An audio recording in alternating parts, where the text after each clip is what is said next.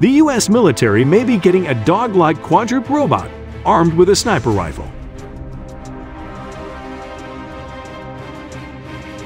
The robot, developed by Ghost Robotics of Philadelphia, is a new version of its Vision series of legged robots. The U.S. Air Force is currently testing an unarmed version of these robots for use as perimeter security at the Tyndall Air Force Base in Florida.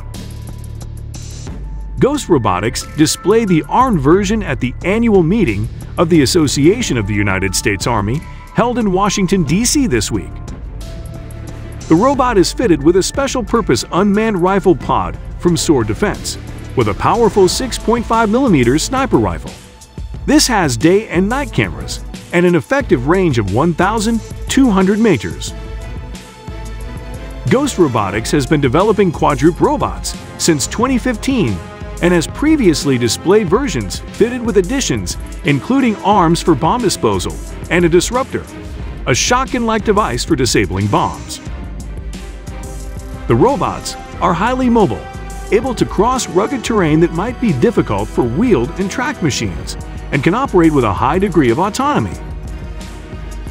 For example, the perimeter patrol robots are able to follow a preset route, deviating where necessary to avoid obstacles, and alerting a human operator when they encounter something unexpected, such as a possible intruder. This new, armed version of the Vision 60 is equipped with the Special Purpose Unmanned Rifle. It's a 10-shot rifle chambered in a 6.5mm Creedmoor, a new medium-caliber, high-velocity, long-range precision round. The Creedmoor is known in shooting circles for having a relatively flat ballistic trajectory, making it more of a hit-what-you-see round at longer ranges than older cartridges like the .308 Winchester. The robot's human controller is in charge of a 30x electro-optical thermal scope assist in the weapon's target acquisition and aiming.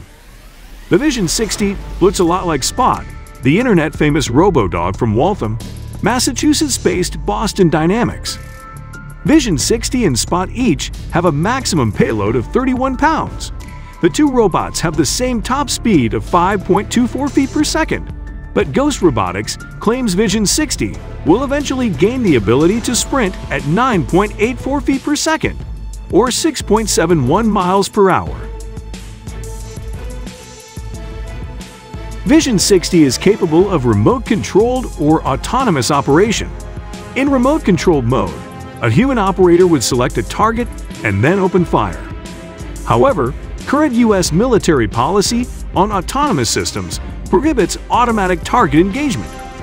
So an autonomous weapon system like Vision 60 could line up its sniper rifle against a target and compute a firing solution. But it cannot open fire. Only a human can do that.